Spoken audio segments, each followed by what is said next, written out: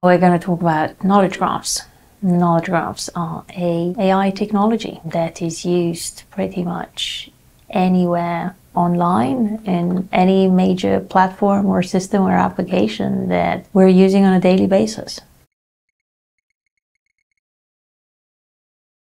Anytime you ask Google or Bing or your favorite search engine a question, it will most likely use a knowledge graph alongside many other types of techniques to retrieve information and answer questions. So if, for instance, you are asking about Bush House, which is the building where we are now, any search engine will provide a list of documents, maybe some ads of some form, but somewhere on that result page, it will give you some very specific information about Bush House. It will provide probably a picture of the entrance where you came in, and then it will say, well, this is an address of this thing, Bush House, that me as a computer without any sort of human understanding can nevertheless relate to. So that string of characters, Bush House, all of a sudden has an address, and it has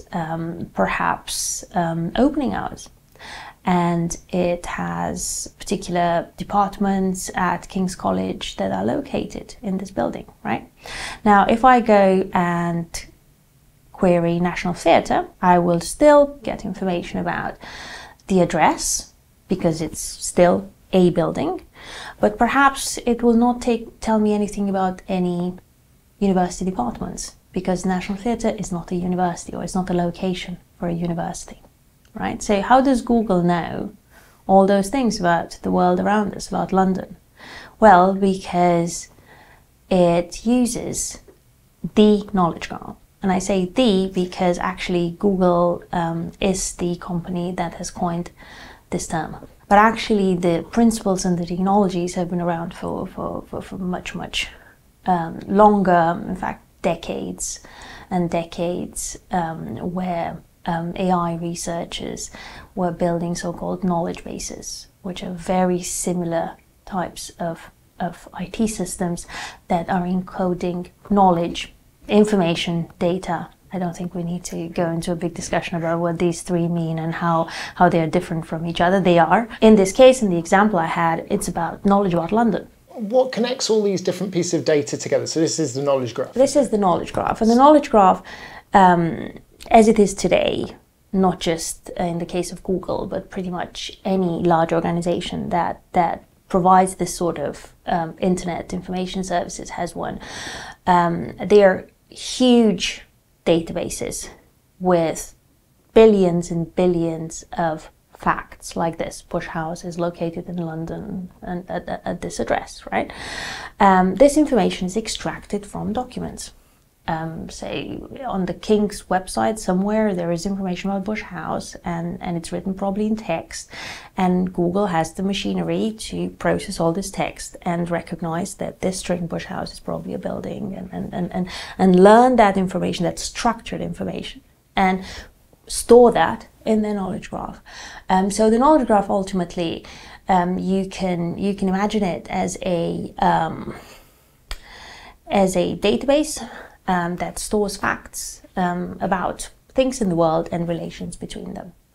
And we in AI and in knowledge graph engineering, we distinguish between the actual data, so Bush House, National Theatre, and then abstract data, which is theatres, buildings, universities. So any university, most universities in the world will have a set of common properties, right? They will teach students.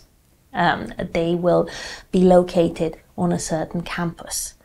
They will have a certain number of employees. King's College London has 3 or 4 actually different campuses. LSE, also university, shares many types of properties, also teaches students, also has employees, but has different campuses, different address. So there is the data about LSE and King's College London, and there's all these joint properties that all types of things like LSE, like King's College have. And that helps in web search but in many other types of AI applications as well. So in question answering, in recommendations of movies, of products, and so on and so forth, because it basically allows that recommender or search engine to provide very specific, very accurate, to the point answers, rather than relying on extracting those answers from natural text. And you see the difference actually in search when sometimes you type something and Google says, well, people also asked for this and this, right? And then you have that question and you have that little drop-down list and a snippet answer. Now, some of those answers sometimes match what you're looking for, but sometimes they're actually only remotely or not at all relevant. And that's the difference. The computer struggles to process and extract very specific types of information from what we call unstructured data, which is text, images, videos. But it has no issue whatsoever, or much less issue, to work with data that is already structured in a graph, for instance. My simplistic view of graph being a thing you plot on a piece of paper, you know, yes. Axes. Beyond paper, you could have many more axes. Is this what we're looking at here? So we're not talking about charts, okay. Right? So we're not talking about visually displaying data in a 2, 3, or multi-dimensional visual space. We're talking about a graph in a mathematical sense. So a graph consists of nodes and edges. We know graphs from computer networks, right? So you have computers, which are the nodes, and then the communication links between them.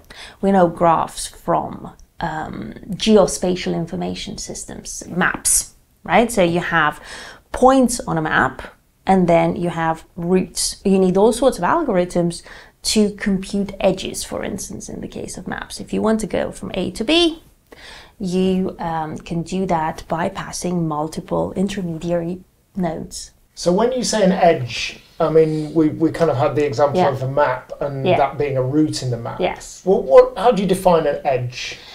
It's any type of relation, right? So for Bush House, it could be has address. So let's just say that we represent the nodes in these ovals, and then we represent the edges as lines between these nodes. So we're talking about Bush House, and we're talking about King's College London, right? And then, so what's the relationship between Bush House and KCL? Campus of or something? Yeah, campus of, or we could call it building of KCL. We can have another relationship that says Bush House has picture, and here's my picture of Bush House. Yeah, and it could be an actual image. All these lines can have different meanings. So I can have the has picture edge from Bush House. From KCL, you could have something like has logo. And it points to another image that is the logo. You could also have some sort of has picture with some picture of KCL, who knows, and there's an image file here. So you can have different types of edges. This type of has picture edge and this one here are the same. So if you want to have all pictures of things, you can query, just like you would query with SQL in a database.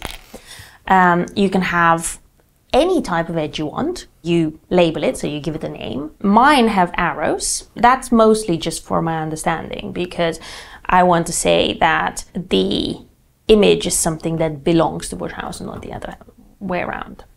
Sometimes you have edges that could have arrows on both ends. So if you think about Elena has sibling Alex, my brother. So the edge has sibling is what we call symmetrical. So if I'm his sister, then he's my brother. So the moment when I define the edge has sibling from the node Elena to the node Alex, the computer, or I can actually tell the computer, by the way, there is also the opposite edge. If I have an edge or a relationship like is located in, so Bush House is located in London, you see how the graph actually starts to take shape in London. And Elena works at Bush House. And London is located in England. You can tell the computer, well, is located in is a type of edge that is what we call in maths transitive. So if I know that Bush House is located in London, and I know London is located in England, then I know that Bush House is located in England. So you don't actually have to look for that sort of question. If someone ever would ask, is Bush House located in England? You don't actually need to look for the data specifically. You can, what you call, infer it. So you can, from all this information that I have written down, you can now infer additional knowledge. This is a bit like an ontology, though. Yes, it is an ontology. Well, it is based on an ontology, to be more specific. The ontology will be something about cities and about buildings in cities and buildings belonging to institutions and people working in certain buildings. Is there an easy, sort of free way people could play with this or try this? Is there something out there people could download? Or? For developers, the Google Knowledge Graph API is something that people can look at. There's also various open source knowledge graphs available. Say Wikipedia has one. It's called Wikidata, and it's what they use to manage all the structured information they have. So, you know, when you go on a Wikipedia article and on the right-hand side, you see what they call an info box. Bush House, go on Wikipedia, and then you'll see that comes from a knowledge graph that is publicly available and people can download it. It's quite big, but at the same time you have lots of information that you can play with and, I don't know, train a neural network on and do all sorts of wonderful things. So yeah, it's available, and there are smaller versions as well for people to play with.